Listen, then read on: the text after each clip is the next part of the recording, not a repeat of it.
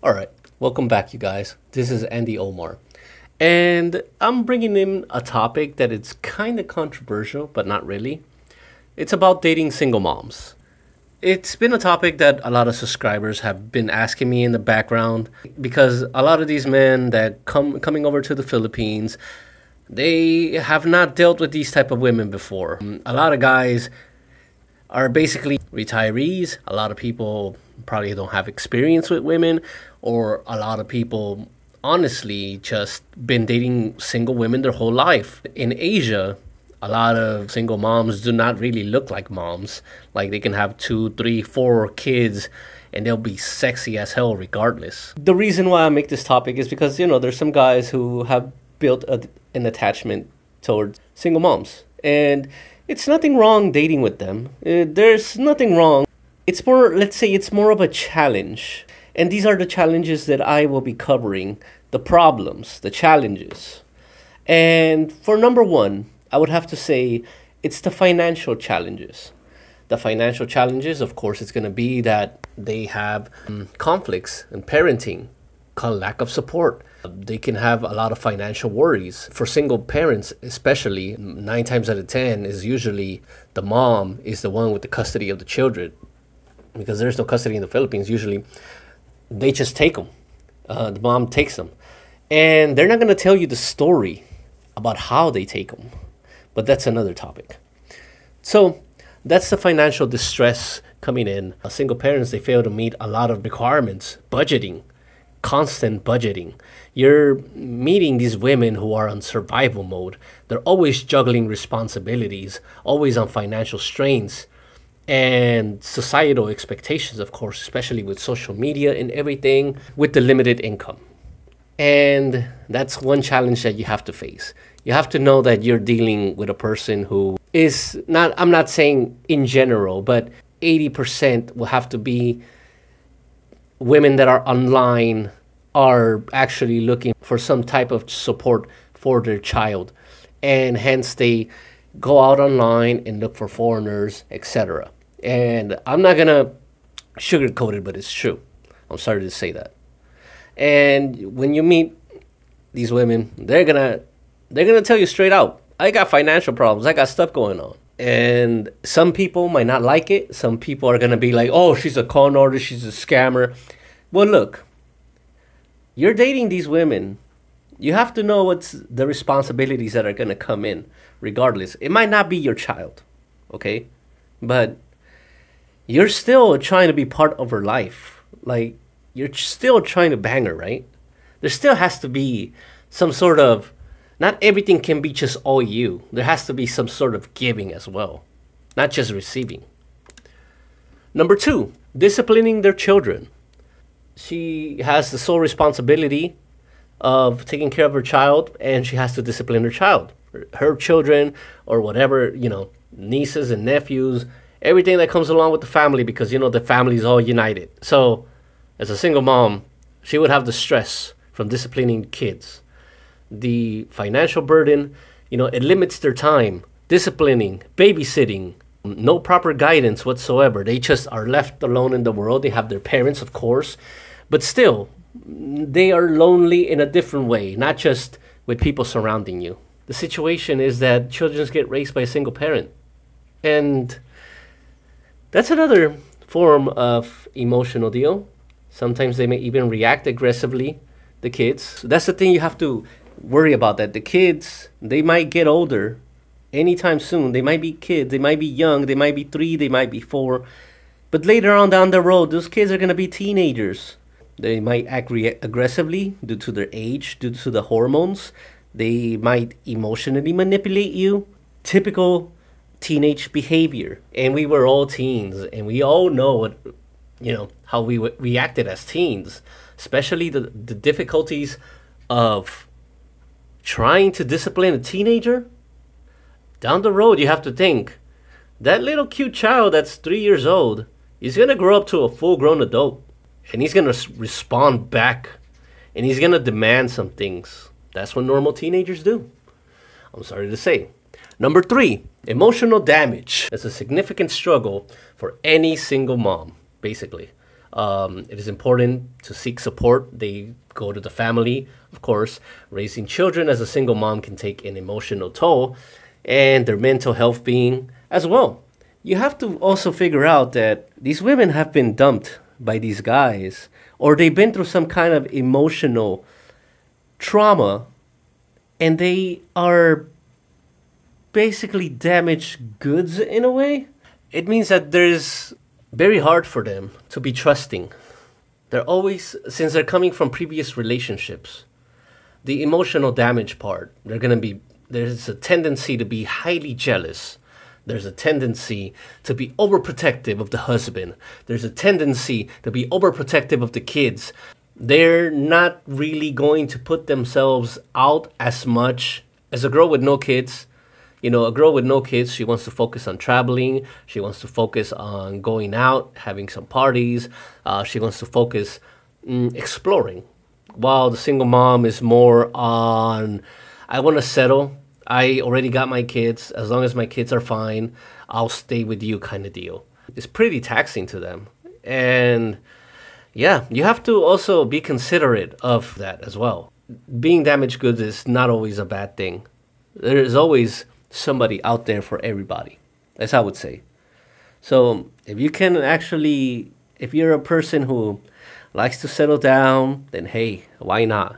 Okay, so number 4, the lack of support, as I was saying earlier. Conflicts, parenting custody, they have to deal with the ex. And that's the thing. They might, it might be an ex-convict, ex-felon. They might have a job somewhere. They might have a second family, the ex, who knows? And that's why they would latch onto you. Single mothers always face lack of practical support, not just financial, but more on the way with family, because of society. They don't feel appreciated enough for what they're doing. Have you ever noticed how a lot of single moms all around the world compensate how they are single parent and they are independent women? They're overcompensating for these things because they have a lack of support. So they go to social media and start to say these things. They start to say, I'm a single mother, I'm strong. And they want these little likes. They need these little hearts. They need the little love, little emoji signs. Because it shows psychologically, it's a form of support, even from a stranger. They have a lot of major challenges. Looking after kids, babysitting kids, very hard. They don't really have a support system to rely on because of societal expectations. There's not a lot of caregivers in the Philippines. There's not a lot of places you can go for babysitting centers or anything like that. Hey, hint, hint, that would be a good business. Number 5, societal stigmas. Yeah, juggling responsibilities all the time, the financial strains, societal expectations. You probably got your family back in the States, back in Australia, back in Europe, back in Africa or wherever you're from, or Asia, Korea. And they're going to be like, you're dating a single mom? What's wrong with you? You don't have kids, or you already have kids. So that's another thing that you have to also face. The societal stigmas from your side and the societal stigmas from their side. Saying, because there's going to be Filipinos who are going to say, you're a single mom and now you have a foreigner. You're trying to take the easy way out. You get it, right? That's how a lot of Filipinos will see it, especially men. The ex is going to say, I don't need to support you anymore. You already have a foreigner to do it for you. You get it, right? Like, it's a lot of societal strains. And this does not apply just to the Philippines, but this applies all over the world. Number 6, the guilt. It is common for single parents to go on a guilt trip after a bitter breakup. Big time. You're out there looking at women. They're going to feel guilty. If you're walking with her, let's say you're going to the Ayala Mall, SM Mall, and then you see this sexy, perky girl walking, across you guys, and she's just, buying some gym equipment, and she's in her tight booty shorts, and you just take a glance. Of course, they're going to feel jealousy. They're going to feel guilt. They don't want to be like that. Some can, but not the majority. That's a very small minority of single moms who could do that.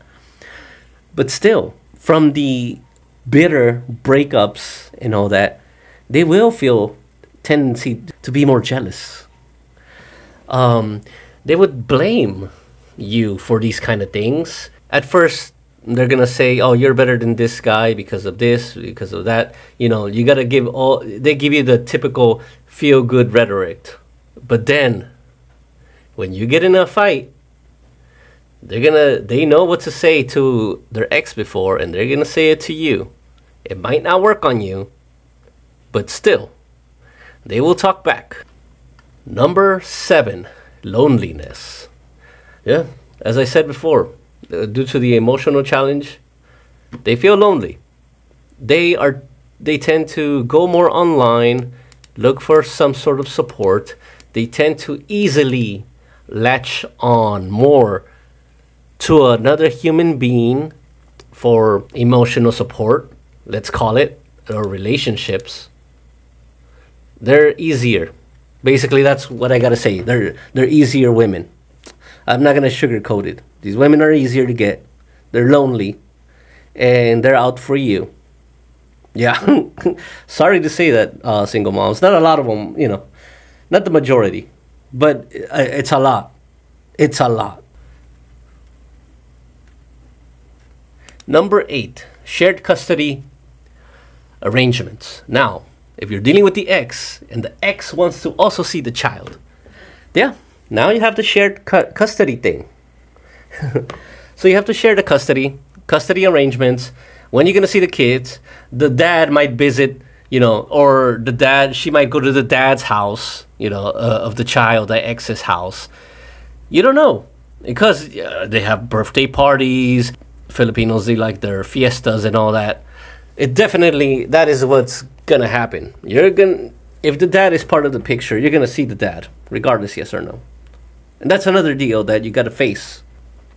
Number 9, time constraints. Even though there's the lonely part, there's still the time constraints. Of course, they have to take care of their children, right? So they're a mom 24/7. That's the thing you have to figure out. How you're gonna do it? You know, she plays the roles of mom and dad.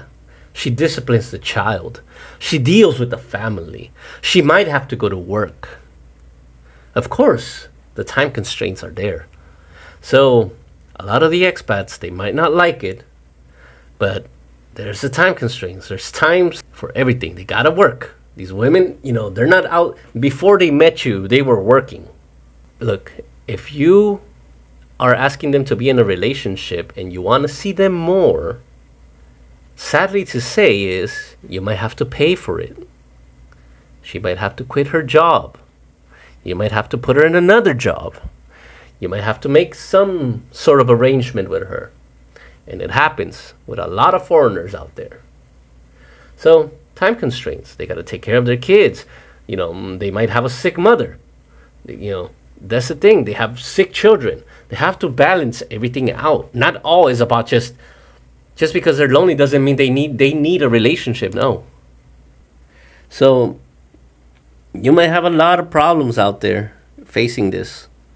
Anyway, I've named dating single mom problems that can happen. If you have any more, you can put it down on the description down below. But this is the thing that I would say, that they're not all bad.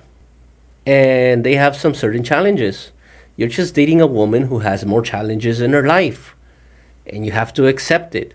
Honestly, you have to accept it. There's guys out there who date these women and they think that they're going to stop everything. Like they have an abundant amount of cash or something. And they're going to stop everything in the world just for them.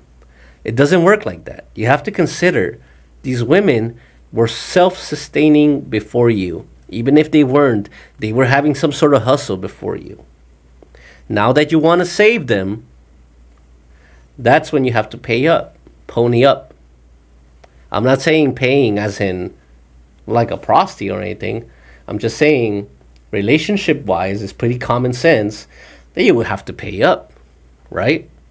I mean, unless you want to be like some sort of evil boyfriend and just keep taking, they reciprocate.